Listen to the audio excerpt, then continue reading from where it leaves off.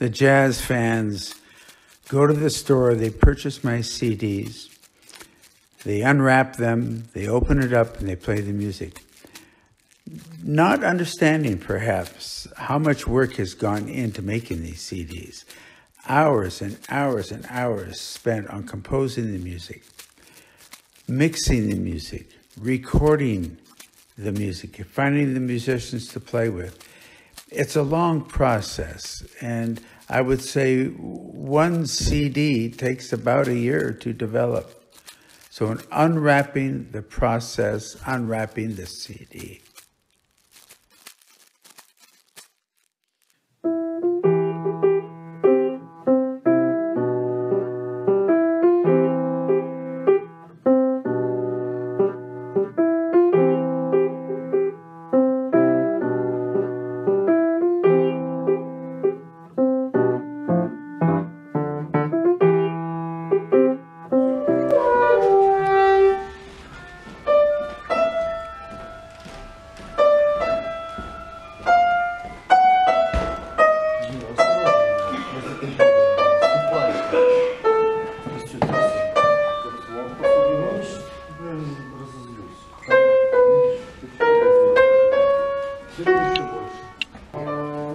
So after opening up the CD, most people don't know what it takes to make a CD, which is the recording session. And man, this involves the engineers checking all of their equipment, setting up the correct micage to capture the actual quality of the instrument. It also involves the musicians checking their instruments, you know, the functionality of the instruments. And making sure, of course, that they're in tune, because we all have to play together. And in this instance, in December of 2018, I'm recording with a woodwind and brass orchestra. And so this takes special techniques for the classical musicians that they are, wonderful musicians that they are. They still have to do their exercises, their scales, and because they have the written note they'll be reading. The jazz musicians have a little bit more flexibility because we're improvising and not reading the written note except for the melodies and the heads. It's an exciting process, one that the consumer doesn't understand once, again, you know, as I said in the beginning, opening up the CD, here's the music. What does it take to make this music work? And it takes a lot of practice. It takes a lot of rehearsal time. But it's an enjoyable process and one in which we all love doing.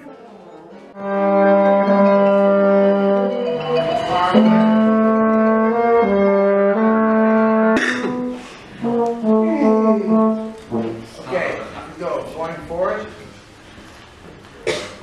Going forward, take one on December 13th.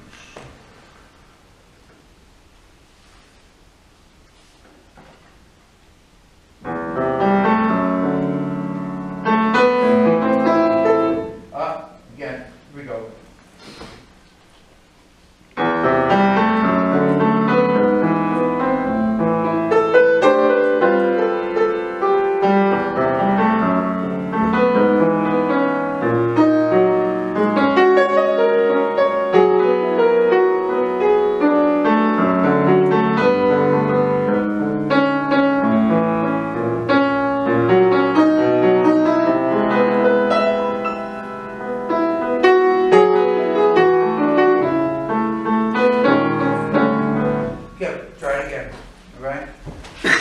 Yeah, sometimes there's awkward moments that are actually humorous.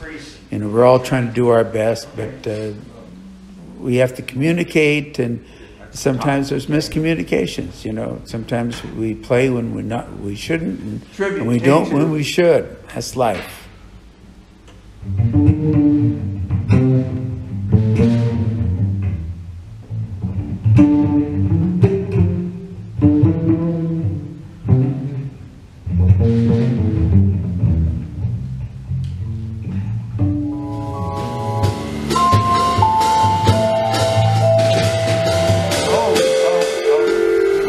been in by that time. He didn't know. He didn't know. I have no idea. I know you didn't. I know. I'm sorry. I didn't let you in on our little jazz secret. But I'll tell you what I'm going to do. I'm going to buy you a frozen yogurt after this thing. Thank you. Have any of you ever tried the frozen yogurt? Frozen yogurt? Yeah. No. It's amazing. I'll take you afterwards. I will be waiting for it. Frozen yogurt. It's the best. Incredible.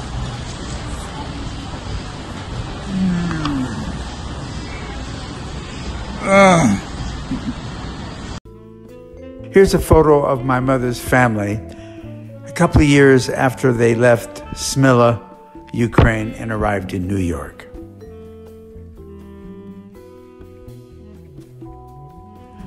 This balloon in the sky probably defines my feeling when I visited Smyla for the very, very first time. But after arriving, I met people and they seemed very gracious and very nice. Yeah, still inside of me there was a little space of loneliness and isolation, but soon I met people like Larissa, who ran the museum, people from the city hall. I visited the mayor's office, and met Sergey, who's the head of the Jazz Federation. Also a school where my ancestors had gone to.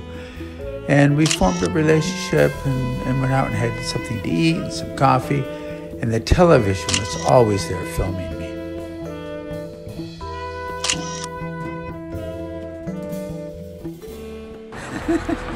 Come on, Natasha, I can't smile forever. On a video. Oh, it's a video, okay. Yeah, I'm planting the tree now that you just saw me looking at. Each year that I came to Smyla, I would see the growth of the tree and the improvement in the tree. That was quite an experience. Here you see the tree actually in bloom. And, you know, it was exciting for me to go see where my mother was raised as a child. I know that she was just a couple of blocks from the old railway station.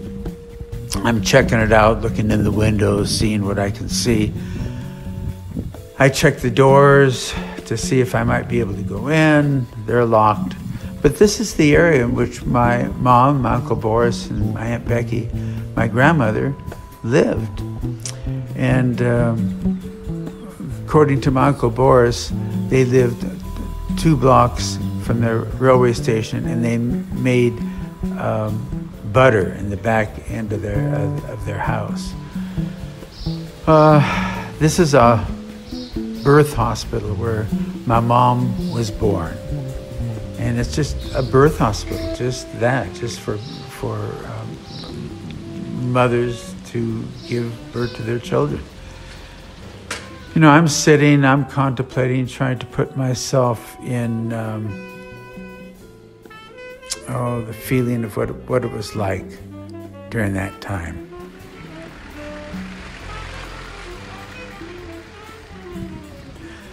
My mom and my grandmother and my Uncle Boris and Aunt Becky, immigrated to the United States. I think it was like 1917. My mom was just a young girl at that time.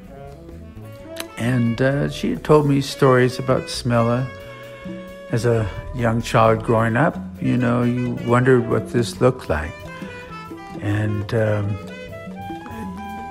you know, my roots are in the Ukraine.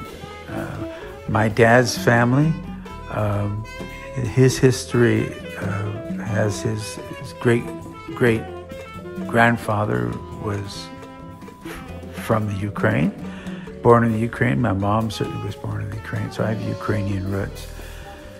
I look in the windows, I look at the structure of this birth hospital, just trying to, in my mind, wonder what this is all about. Fortunately, Larissa had some photos here. She runs the museum in Smilla.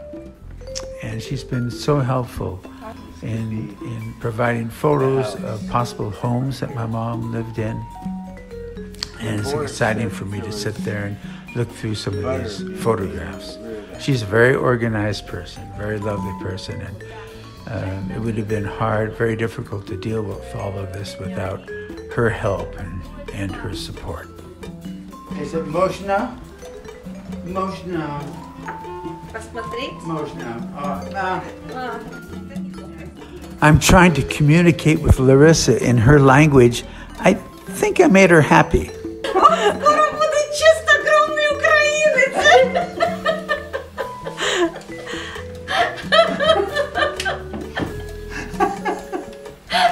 I'm signing one of my albums for Sergey and even trying to write a message in his language.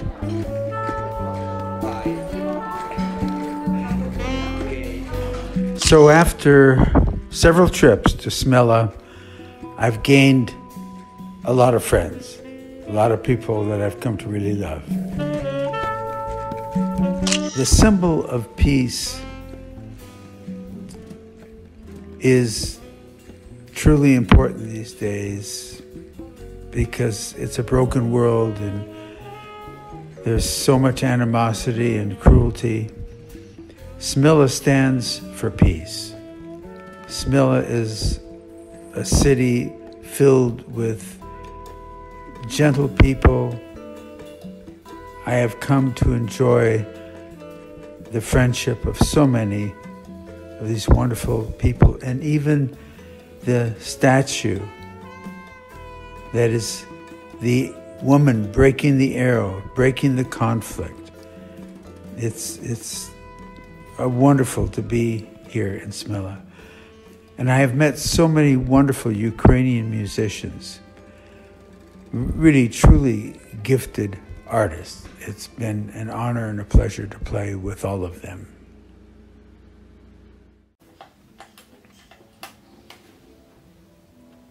Типа его ж можно как, если второй фа мажор, ну или что это у тебя там, второй соль мажор, да, то можно же играть, в принципе, доминанта тоже, типа, даже, тоника, ну типа сас. Вообще по логике вот этот первый аккорд, это как вторая ступень, да, вот в этом. Да, я так типа иногда и беру. Просто он типа проходит через вторую мажорную. I remember being in New York recording Stardance. I think it was about 1977, something like that. And I won't mention the studio's name, but it was the album I was doing with Steve Gadd was on it, and John Stoll, Paul McCandless, Ralph Towner. Was Ralph on it? I'm not sure. But anyways, I was in a separate booth with my acoustic bass, and I was taking a solo, and right in the middle of my solo, this big rat comes out between my legs, and I'm watching this and soloing at the same time. I thought, well, nah, you get another studio next time. That's New York.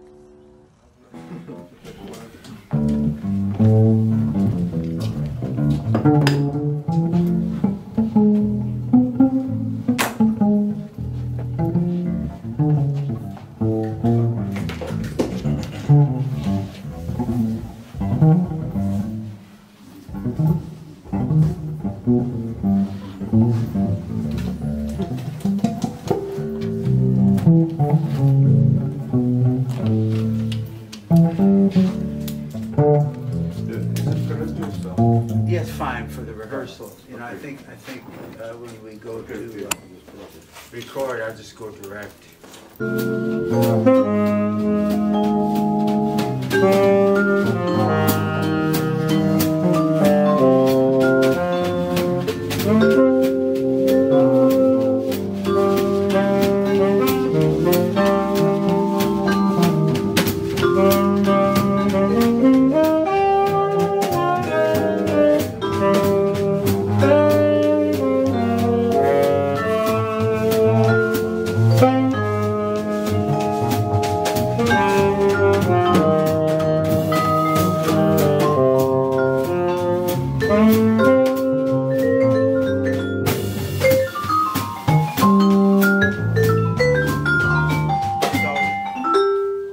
sometimes when I'm in a foreign country playing music and some of the musicians may not understand English very well, I can set up kind of an awkward but yet humorous situation. Вот этот Уровень сигнала чуть-чуть. Где? На его коробочке? не на коробочке, а на входе самого с контрабаса, на входе в примочку.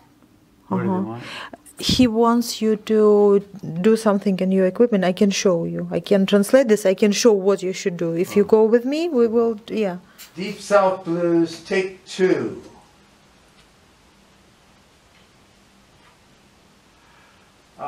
Alec, make sure he doesn't erase the other one. Make sure, ask him, don't erase the other take. Мирослав, Дэвид просит все удалить. Не удалять. Не удалять, ой, стой. Не удалять. All right, here we go. I have a new bass, a new Hemage Bass that Herman Erlacher has just made for me. And I've played it in a recording session, also practicing on it, and I'm becoming very comfortable with it. It sounds really, really good. It's got a very unique design. It's very light, easy to travel with. Really a very unique instrument, innovative in many, many ways. I love it. So Herman Erlacher just finished making a brand new instrument for me. This is probably called the Hemage 2, right? Yes. Tell me about it. How'd you make this? My first idea for some different instrument was to bring the pickup on a place on the instrument was have a vibration like a top of classical Western guitar, archtop jazz guitar, or a double bass. This was the first idea, and I work and find out some piece with the pickup on there. This make a vibration like a top of an acoustic instrument. It sounds incredible, and it's light. I think the bass and the case and the stand is under 12 pounds. So it's an amazing instrument, the Hemage 2. And my dear friend Herman, thank you. Thank you for this wonderful instrument. I So just got through. So Sachen, da, David, this situation, Oh yeah. if you want, I make the Actually, I'm shooting right now. This is Herman Erlacher on the right. Gerhard Watzek. On the left, who is one of the great photographers. In this camera, what is this camera, Gerhard? Nikon, yeah? D4. Oh wow, it's amazing. Not in US, but the best.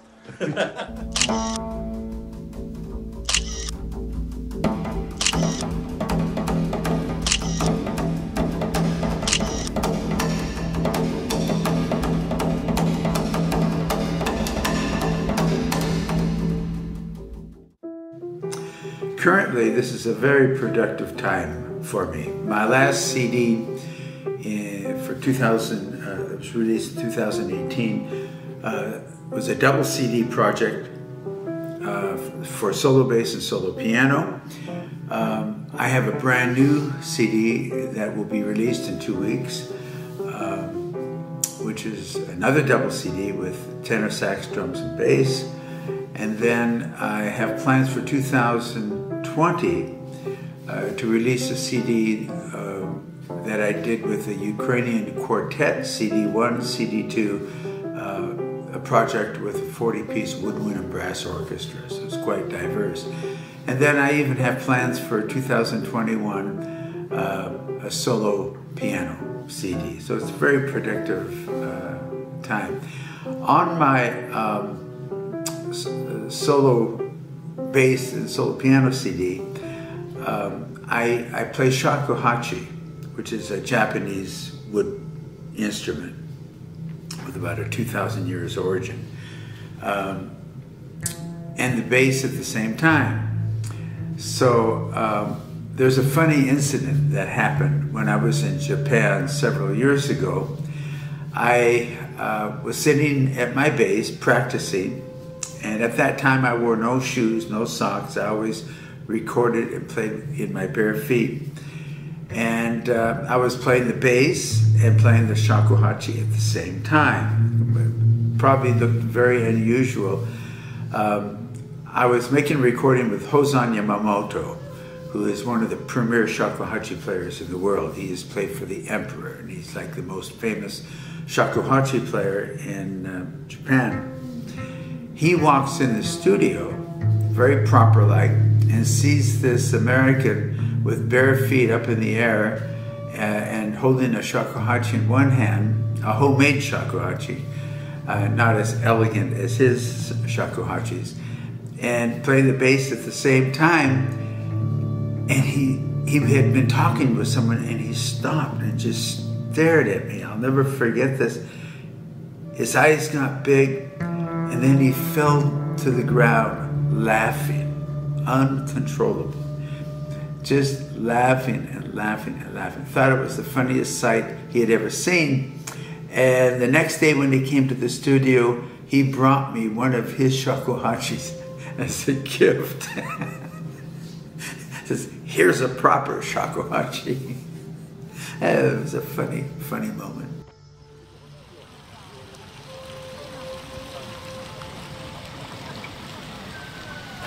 Hey, what an absolutely beautiful autumn day. It's October here in Producton, and I just returned from Kiev from recording a wonderful CD with 3 other great Ukrainian musicians, and it was a wonderful time. I'm back now in the Czech Republic, and I'm going to continue riding my bike. Take care.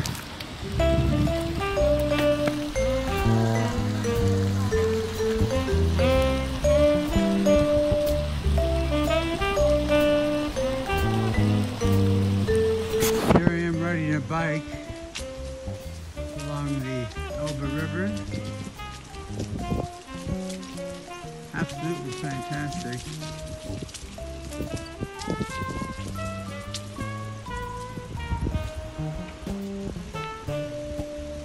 People skate here, they ride bikes here. It really is quite amazing.